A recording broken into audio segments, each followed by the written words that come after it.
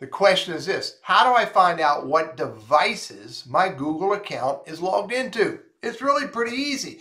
Go over here to where you see my your name, Google account, BCI testing. This is in Gmail, and go to manage your Google account.